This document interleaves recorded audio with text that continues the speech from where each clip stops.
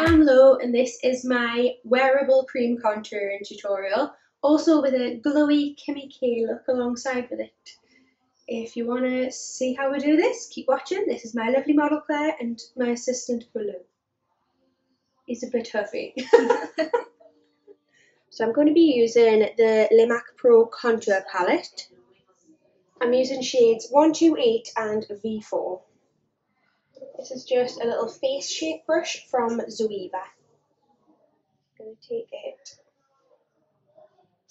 from, as if you're coming from the top of the ear down into the cheekbone. If you're not sure where to draw it, because some people you can draw it too far down or too far up, if you push in you'll be able to feel where your cheekbone is in there.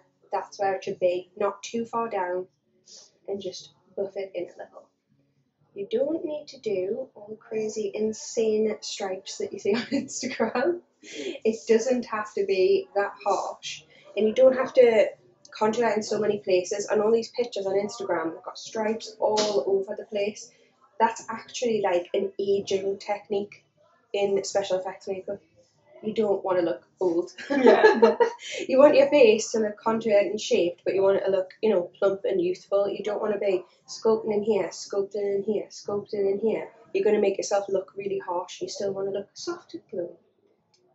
And you're going to bring it down here and along the jawline. Let's see how I'm just using a tiny bit.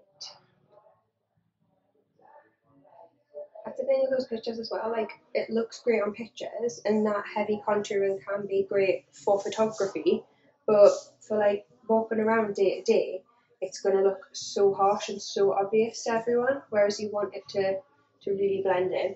I mean, this all comes from like the Kim Kardashian trend, doesn't it, of what we saw on Kim. And if you look at Kim's, Kim doesn't have big heavy stripes on her face. No. Kim's looks very soft and blended, and that's, you know, how it's supposed to look.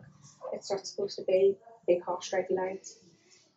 Then you're going to bring it just up and around the forehead.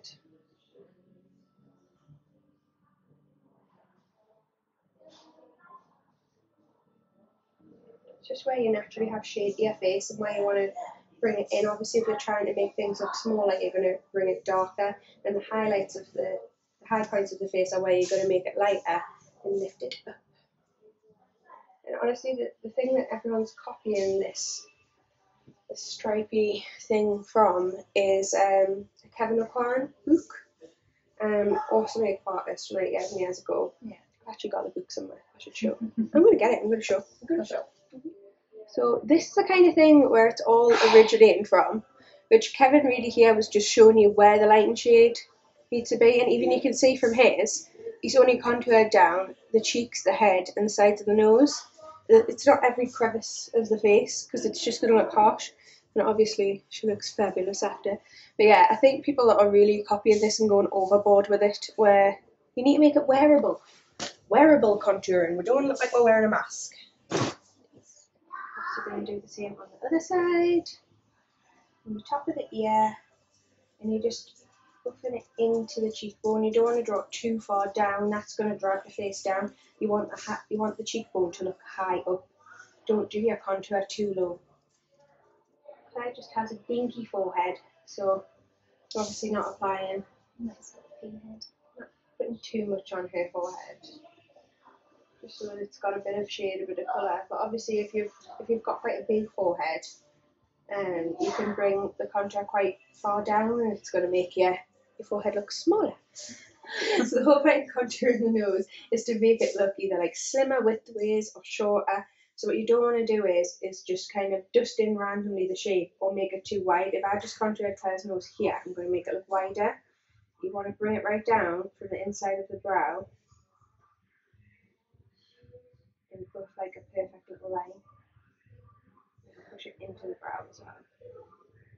But as well, you want to make sure that you don't make this line like go out too big here or go down and then come out at the bottom, because that's going to, you know, move the shape of the nose. The whole point of this is to make the nose look straighter. So no matter the shape of the nose, you're going to come down in a straight line like that.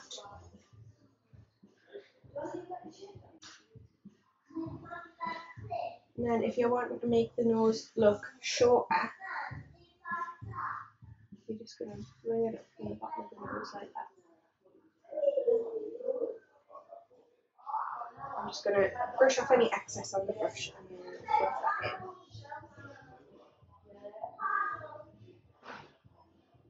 So she's got a shadow, but it's not a super harsh line. I think that's what a lot of people struggle with the contour. If you buff your contour in too much, it's going to look like there's nothing there at all. But if you don't buff enough, you're going to have stripes. So it's just practicing and seeing what looks right, like how far you need to buff. It just takes a bit of practice. Only other places I would really contour on the face is around the lips, if you wanted the lips to look a bit plumper. So you can do a little bit of shading in here. The bigger your bottom lip is, the bigger shadow you're going to have here. And then if you wanted to really like pronounce this Cupid's bow, if you just do this cut. I like that face. I'm like it. If you just put a little into this little dip in here, it just gives you an extra little bit of shadow there. Obviously don't leave a proper stripe, but you're just going to look like you have a little moustache and a goatee. It just needs to be a really subtle shadow. I'm now using the colour CI from the palette, which is just quite a light yellowy tone. Some people can go really overboard with the highlighting part of this. You literally want the tiniest bit on your brush and you're just going to slightly lighten the skin. You're not going to pack on. People tend, in these pictures and videos, people seem to pack on all of this highlight under here. That's going to look so heavy in person. All you need is the tiniest amount on your brush and you're just lifting the colour of the skin.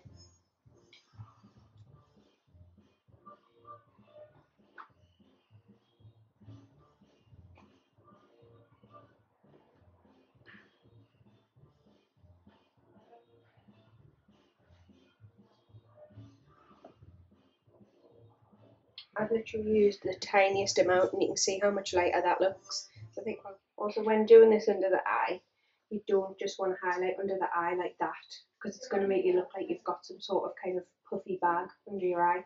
You don't want to just highlight under the eye. You have to bring it down in a triangle so this whole area is lifted so that it's not just a little eye bag. So a little bit right down the centre of the nose. A little into the centre of the forehead. You can bring it a little bit onto the chin.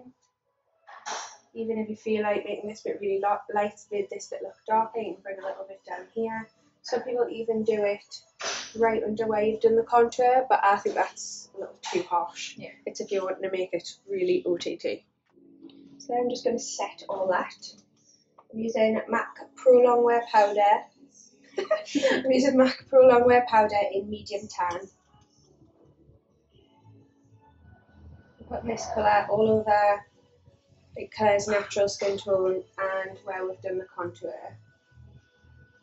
Bring it up a little bit into that highlight, but we're going to use a little bit of a lighter powder under the eyes, just so that it still keeps that brightness.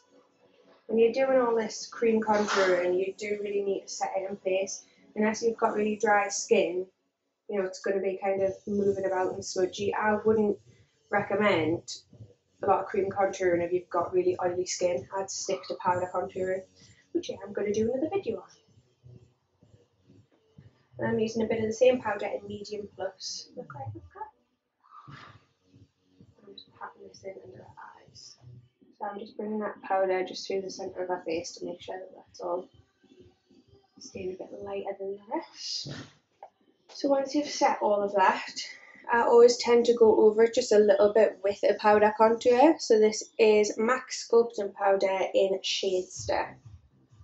I'm just using that with a little sheer cheek. Is it sheer cheek? Yeah. This is a little sheer cheek brush from Zoeva. So I'm just going to follow where that was before, but I'm just literally putting a little bit more colour back in now we've powdered that all down. And that is basically it on cream contouring. If you want to see how we did that full glam Kim K look from the start of the video, then click the link in the drop down box below. If not, I hope you've enjoyed this video anyway. Please give it a thumbs up and subscribe if you haven't already so you can see more of my videos. Thank you, bye!